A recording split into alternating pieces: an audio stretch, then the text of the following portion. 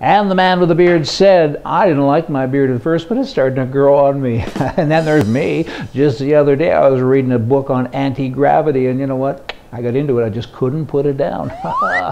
Bloomberg, the former mayor, you know, he doesn't like guns. He doesn't like people who have guns unless they're the bodyguards to protect his life. We're not supposed to do that. My, these academics, please save me from academics, intellectuals, and rich socialists. In any event, he's now suggesting that you ban young minority males from owning guns. I mean, that's a racist comment. He's saying anybody who's a minority person, whether it be a black or Hispanic, in some places might even be white kids, who knows what, but he's saying they can't own guns because they go out and hurt other kids, other people. Well, do you think? I mean, they're already breaking the law if they're doing that. A crime's a crime. I mean, now you want to have crimes. It's against a lot of murder of a black guy. It's against a lot of murder of a white guy. We have a law. It's against a lot of murder people. You kind of have laws in place already. And, you know, he's just busy being busy. All liberals are the same. I mean, they confuse activity with achievement. And he doesn't have any achievement other than he's ticking us good guys off all of the time.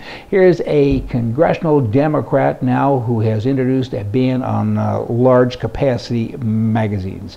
Wow, another wow. I mean, don't they get it? I mean, we don't want that. Good guys don't want that. Bad guys, they're going to do whatever they do anyway. Leave us alone. And now they're talking about reintroducing to Congress the expanded background checks thing. Again, we've been through it. We've been to the movie. Leave us alone. It's like the Chinese torture test. Drip, drip, drip. You're going to keep on asking until you get the answer you want. You'll never get the answer that you want. Leave us alone. What part of leave us alone don't you get? And I'm talking now specifically to the left-wing nut jobs that keep on asking the same questions, hoping for a different answer. It's not going to come with regards to guns. Leave us alone.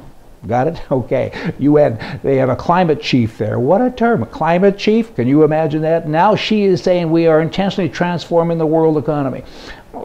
We've done our climate little gig. Everybody now knows, because we've been telling them for a long time there's all kind of climate issues in the world, and we've also told them about gun control, how we're going to globalize that. I mean, now we're working on the economy, and we're going to do it. It's a tough task, but we're going to get the job done because we know better than anybody else.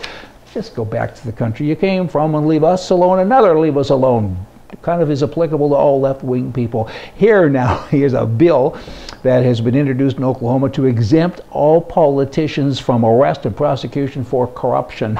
Blah, blah, blah. So you can go out and rape, pillage, and burn, so to speak, and it's okay because we're not going to charge you because we elected you, and you know what, we ain't that bright, and we're going to let you get away with it.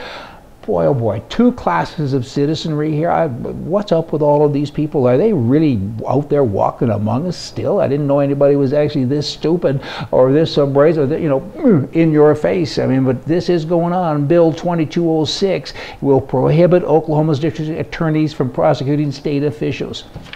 I could talk about that for a lot longer, but I'm not going to. You kind of figure it out, and do you like it? Y'all come back tomorrow, and hopefully we'll have some other things for you that you like from the right.